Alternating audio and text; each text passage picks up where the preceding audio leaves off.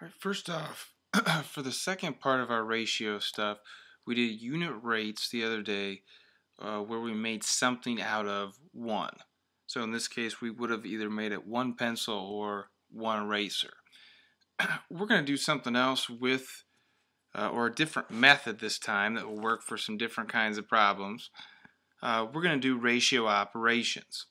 And ratio operations just means we're either going to add or subtract, we're going to multiply or divide, and we're going to talk about how that works. It's really not that difficult and actually ends up being pretty intuitive as far as it should make a lot of sense, I think, as we move along. This is going to seem kind of complicated, but once we get started, I assure you that it's going to be pretty easy. First of all, if you add or subtract in a ratio, you're going to go either up or down, add or subtract, by the number that is stated. So like 2 pencils to 5 erasers, if we were going to add on to that, we would add 2 pencils in this column every time, 2 every time, and we would add 5 erasers in this column every time. Or if we wanted to go backwards, we would take off 2 pencils and take off 5 erasers, take off 5 erasers. Okay? That's if you're going to add or subtract. If you're going to multiply or divide, whatever you do, you just do the same thing to both of the numbers. So if I wanted to multiply it by 3, I would do 2 times 3 and 5 times 3 to keep the ratio the same. Okay? So we're going to do this first problem a couple different ways here. If I know that every 2 pencils is 5 erasers, okay, for every 2 pencils I have 5 erasers. How many pencils would I have if I had 35 erasers? We're going to do this a couple different ways. I'm going to flip this around here, hopefully to make it a little bit easier to see. I'm going to just get a little chart going here where I've got pencils here and erasers here. I'll just do the P for pencils and E for erasers. Okay. And our ratio starts with 2 and 5. And if we want to add on to this, we know eventually we need to see how many pencils it would be if we had 35 erasers. So to add on to this, the next number would be 4 here and it would be 10 here. We're just going up by this amount right here. Okay, going up by 2, going up by 5. Okay, I can keep that going. I could go up by another 2, which would be 6, and another 5 here would be 15.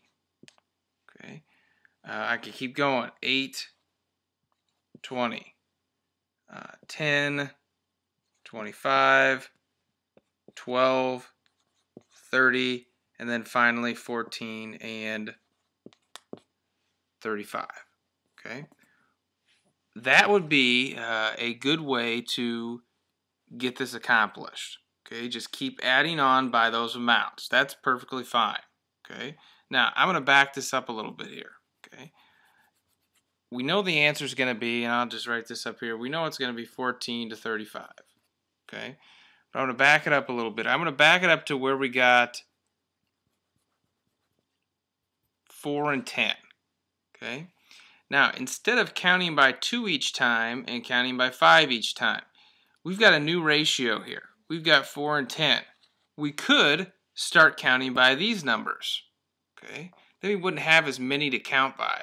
So we could count by 4 in this column, which would be 4 plus 4 would be 8. And we could count by 10 in this column. 10 and 10 is going to be 20. We could do it again. We could do another 4 and another 10. Another 4 would be 12, and another 10 would be 30. Okay. Now, we've kind of got ourselves in a problem here, though, because we know that this number has to end up being 35. And if I add another 10 to this, I'm going to get 40, so I'm going to be all the way up here. So we need to think of some other way. Okay. What I'm going to do is, I'm going to clear off the circle on here because I'm not going to use this one. I'm going to go back to using my 2 and 5. Okay, so if I add 5 in this column, 30 goes to 35. then I would have to add 2 in this column because the 2 goes with the 5 to make it 14. So my final answer would be 14/35. Okay? That's another way to come up with your answer that works just fine. One other way I do want to show you here before we move on. Let me get you back to the very original one here. Okay, we're going to do something with multiplication here. Okay. Now, we know that this column needs to end in 35. And we can do it in a real quick step.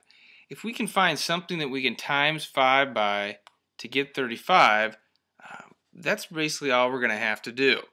And I know that 5 times 7 is 35. Now, if we look back to where we talked about with our multiplication rules over here, or division, with multiplication and division, you just have to remember to do the same thing to both of the numbers. So if I times by 7 here, I've got to times by 7 here. And 2 times 7 is 14. So my final answer would be 14/35, okay, which is what we came up with to start with. So there are countless ways to do this. You just really have to be flexible with it. Whenever you make a new ratio, like after this the last time we made 4/10, you can count by that number. You can also go back to counting by the number you had before. Any ratio you get, you can count by. If we needed to go a higher number for this one, now we could count by 14s in this column, and we could count by 35s in this column. That would be fine too. Multiplication and division make it nice to go up and down a little bit quicker. You just have to remember to multiply and divide both columns by the same thing. Now, before we quit this one, I want to check and make sure we were right. Okay, and we talked about this a little bit in the unit rate section. Okay, we know we started with 2 to 5, so I'm going to put 2 to 5 here. And if our answer is right, 2 to 5 should divide out to be the same thing as 14/35, because they should be the same ratio. So I'm just going to take my calculator, and I'm going to do 2 divided by 5, and 2 divided by 5 is 4/10. Okay. Now, on the other side, I'm going to do the same thing. I'm going to do 14 divided by 35, and they should come out to be the same thing as long as we did everything correctly. And on my calculator, it does say 4/10. So if they're both 4/10, we've got an equal ratio. So the chances of this being correct are pretty good. So back to our original question, if every 2 pencils we have 5 erasers, if I have 14 pencils, I now have 35 erasers.